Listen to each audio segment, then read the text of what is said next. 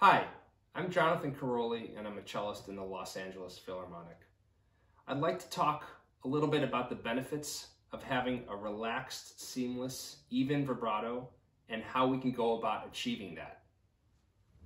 So I'd like to think a lot more about the hand and the whole lower arm, the whole arm here, and much less about the fingers.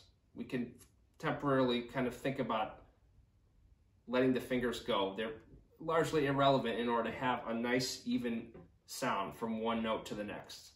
So let's experiment and try a bit. Let's take a note like G on the D string.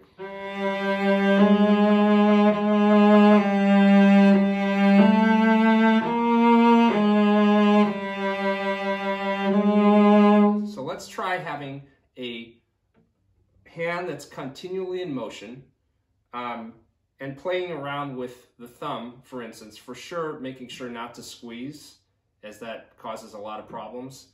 And in my case, because I like my hand a bit pronated, I like my thumb more or less across from the first finger, maybe between the first and second a little bit. But I find if we bring it too far down, it creates quite a bit more tension in the hand. So we can for sure play around with that. The thumb and what we're doing, because we need to experiment to see. Different fingers feel different. So if you try now doing an exercise where you try to move very seamlessly from note to note by half step, for instance.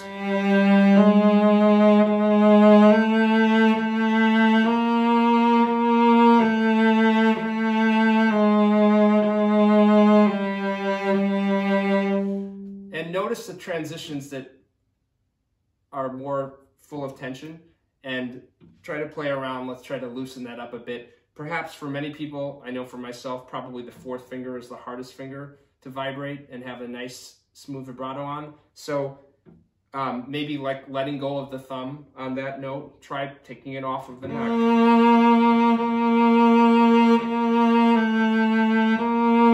See what happens there. Once you get comfortable with doing this half-step type of progression, try using different finger combinations. Any combinations here. Just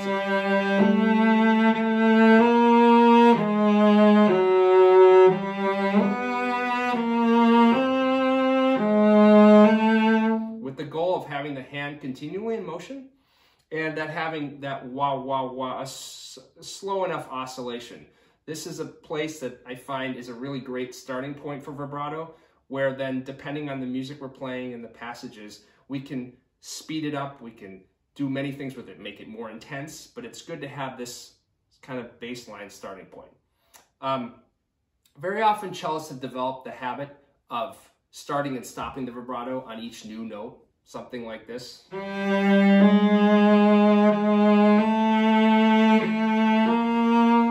And this is for sure a habit that we do want to avoid. It also can creep into our right hand. I think that the right hand could then compensate and we can develop some portato that we don't want.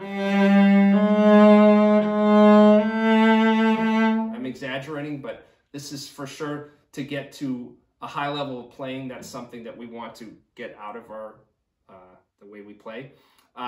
So let's make sure that the effect of this, of course, is to interrupt our smooth legato playing, which for this purpose we want to have. So a couple examples that I'd like to show that can show why it's so beneficial to have that hand in motion. First of all, obviously in cello playing and in all string playing and in all playing, we want to be as tension-free and relaxed as possible. Naturally, we're going to have tension and we don't need to add to it. So if I take an example of a piece like the Beethoven Minuet that people know here, and I really try to play with a very relaxed, loose hand.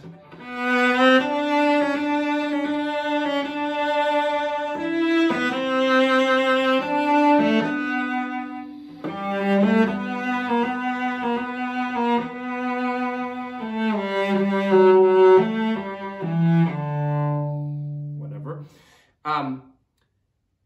One real advantage of having a really relaxed hand is on those little notes, this. If the hand is continually in motion and we're not thinking about the fingers, it's really not a big deal to vibrate seamlessly throughout. if there's tightness,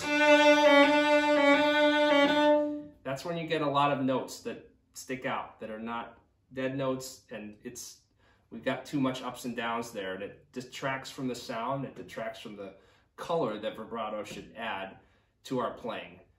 So this passage, whatever it might be, that we keep that going.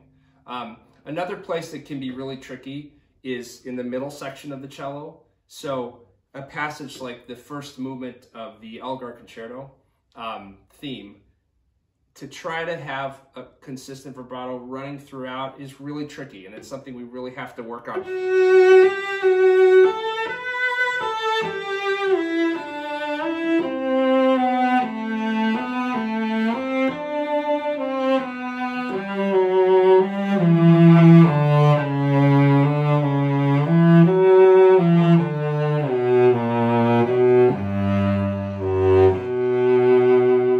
Try playing around with something like that and keep it going. If we have tension in the hand,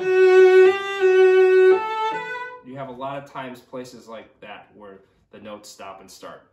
So anyway, thank you very much for watching. I hope you enjoyed the video, and I'd like you to please check out my YouTube channel and visit my website, and thank you so much.